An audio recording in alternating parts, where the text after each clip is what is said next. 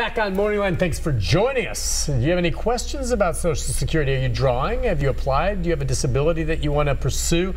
You know, I think it's something that a lot of people think about, or you know someone who maybe is dealing with it. Give us a call. Josh Horn is with us this morning. And it is interesting to me, you know, we just talked about the stroke and the woman who called about that, but the definition, and in all the years I've been doing this, I still don't get a complete handle on how they define 100% disability. Because when you hear that, you think 100% disability, well, that's someone who's, you know, bedridden and can't walk, talk, or move their arms, you know, which, you know, that would be the worst of it all, I imagine. But there's people out there collecting disability that drive cars, that can walk, that can talk, that can bend over and lift a light item, that can do things, and yet they're still collecting it, you know? It's just getting the definition. So we have what we call the substantial gainful activity amount, and I'll throw some terminology at you. We call it SGA for short, but the substantial gainful activity amount is kind of the bar where we say if you are able to make over this amount per month, then you're not disabled, basically. And if you can't make this amount per month, then you're going to be disabled. So for this year, after the cost of living, because it's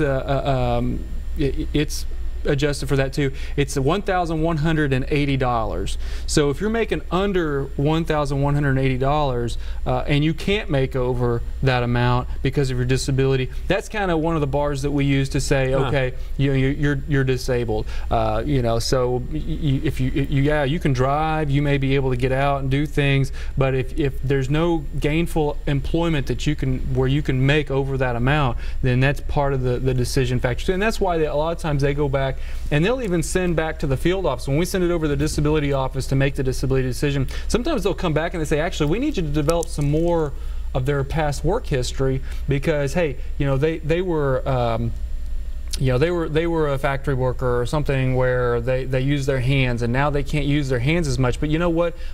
7 or 8 years ago, they were teaching school or something along those lines. And maybe could they be a teacher again because they don't really have to use their hands as much, or maybe there's some more opportunities for you know, adjusting their work. You know, they can still teach math or something along those lines. I don't know. I'm just kind of throwing out an example. I always think full disability, but it also, you look at what their career was to some degree. Because I always think whatever you were doing, perhaps, well, there's telemarketers, you know, or there's folks stuffing envelopes, or, you know, I mean, menial type tasks that maybe don't earn a ton of money, but I just think that there's always something out there for someone, but that's not necessarily it. It's you know, if this person had been working an assembly line doing something very specific all his or her career and suffered some type of injury that didn't allow them to do that, and they don't have training in communications to be good on the phone or something like that, then you can't just say, well, there's these other jobs you can do. You're not qualified for these others, right? Right, because there are opportunities available. Vocational rehabilitation is one, and they can look at some of that.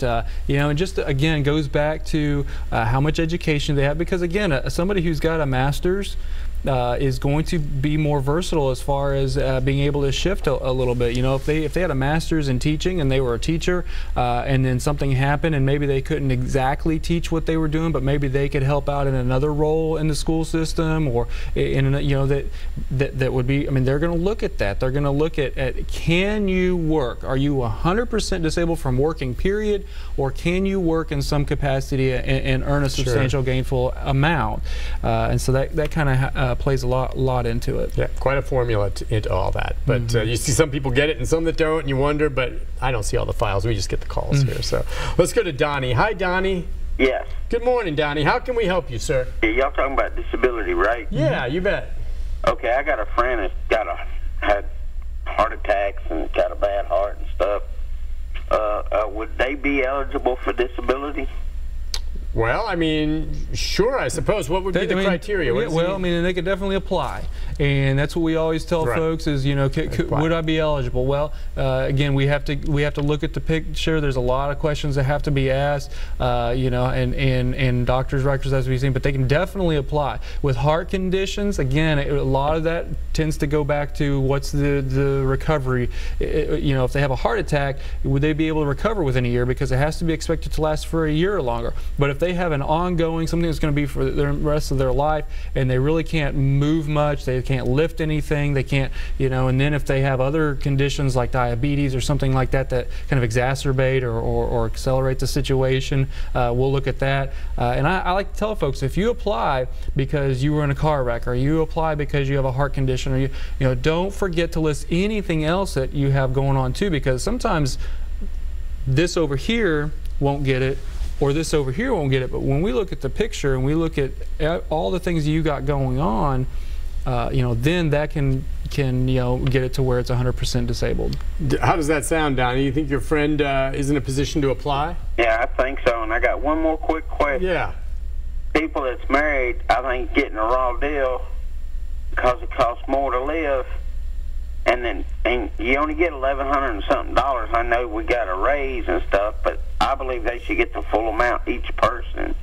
And I'll hang up and listen to you. Yeah, and that's an ongoing discussion, and I believe it or not, I get you know, that kind of what's he referring He's talking to? about SSI. So with SSI this year, if you're an individual and you receive SSI, you're going to get about $750 per month.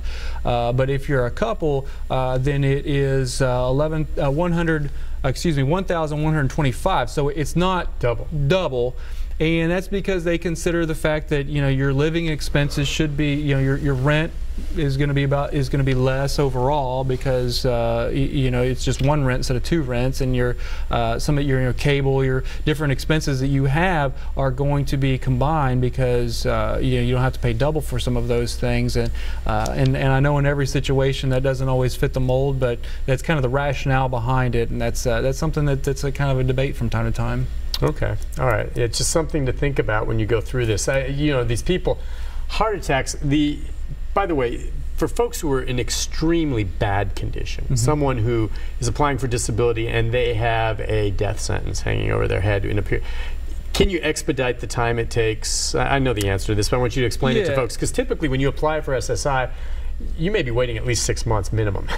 But if you're someone who's really looking at, say, a bad cancer diagnosis, how does that work? Yeah, we have a few different programs to expedite, and also some special procedures for certain situations. We have what we call the compassionate allowance diagnosis. So there are certain diagnosis codes that when we enter them in, they're automatically flagged. Excuse me, for example, stage 4 lung cancer is one of them that gets flagged. When we type in stage 4 lung cancer, it gets flagged right away, because that's you know, extremely serious, and it's usually a very quick process to get that decided, because once we get any kind of medical documentation that confirms that diagnosis, that's already pretty much laid out what's going to happen, the time frames and things like that. Lou Gehrig's disease, ALS, is another one that's real similar. Multiple amputee situation is another one that has those kinds of things. And then terminal situations, and we do you know, try to ask whenever something pops up, and we try to ask you, hey, okay, what's the prognosis for you? Say you have stage 4 liver cancer, stage 4 whatever cancer, what are the doctors saying? And you can volunteer. I mean, you can come out and tell us that too. Hey, my doctor said I got 3 weeks to live. You know, I mean, that's I mean, it's sad, it's terrible, but it's critical information for us, because there are special units and things that we can send that to make that decision a little bit more quickly, or you know, get the medical back a little more quickly. Okay, let's get back to the phone calls. We've got Brenda. Hi, Brenda. Hey, how y'all doing? Good. How are you? I get in there. Okay. I got a question for Josh about the Social Security. Okay. I'm going to plan on retiring. Well, I've got my official date now. It's in May. And I'll be 65 in March. So, about the Medicare, should I wait until I turn 65 to come down there? Or can you come down there now and sign up for it, or what? Yeah, you can sign up to 3 months in advance, and I always recommend people signing up 3 months in advance, because you never know when there might be. Most of the time nowadays, your birth certificate information is already on file. You know, pretty much everything's on file. But sometimes we may need to correct something in your earnings record. We may need to correct something with your birth record, something like that. So I always recommend coming in early, make sure those things are squared away, because you know, it never hurts to do that. But about as far in advance as we can do it is 3 months. And but definitely with the Medicare, you want to do that, because that way we can make sure and get your card out to you in time as well. We don't want you sitting around waiting for that card to come. But should I really sign up for Social Security in March when I turn 65? Now, if you're asking about the monthly benefits, you definitely want to sign up for Medicare. But with the monthly benefits, that's kind of up to you. You need to look at, how much are you getting in other income right now? How long do you expect to live? Your full retirement age is 66. So you're looking at another year where you could increase it. And actually, a lot of folks are electing to earn delayed retirement credits, so you can actually get even higher benefits if you wait until age 70. If you're somebody who's working right now, you're healthy, you expect to live till you're 90 or 100 or whatever, you may want to just continue to let those benefits grow until age 70. If you're not expected, or you're not expected to live that long, or you're not working and you want that money now, then that's kind of a personal decision. Nick mentioned earlier going online and looking at the benefit calculator. That calculator is a fantastic tool. You can look and see now at 65. You can look at waiting until age 70. You can look at waiting any time until age 70. So I guess if you don't draw when you reach your full retirement age at 65, and she doesn't touch it, then it can grow bigger if you go to 70 rather. To 70. You doesn't go up after 70. So if you're sitting here listening to us and you've reached 70 and you haven't drawn yet, you need to file, because I've seen people come in at 72, 73 and they've lost money. And I don't want anybody losing money, but for some people they want to let that continue to grow and earn delayed retirement credits. Very good. All right, that's her choice to make, but yeah, it's pretty handy. And if you don't have a computer, hey, you go to the library, they'll walk you through it, or if you're at a senior citizen center or something like this, it's great. I mean, I go on there, it's kick. I'll go on there, and I just love going back, because it's amazing, because I forgot half the jobs I had making my way here finally, but you go back through that and you look at what you were making when you first started. Some people may have a herky-jerky career. Mine's very interesting, and I've had a variety of jobs, but it starts with my very first job, and every single year, except for maybe one or two little aberrations when I stopped for graduate school, I've always increased my salary year to year. Now, not big jumps, but for my very first job, I've always increased, which is nice. It shows I've grown, and I appreciate it. Not everyone will have it same like that. I'm sure there's some people who have gone, lost everything, and then boom, come right back. But it's very instructive to take a look at that. Listen, we'll take a break. When we come back, a bunch more of your phone calls in our final segment. Stay with us.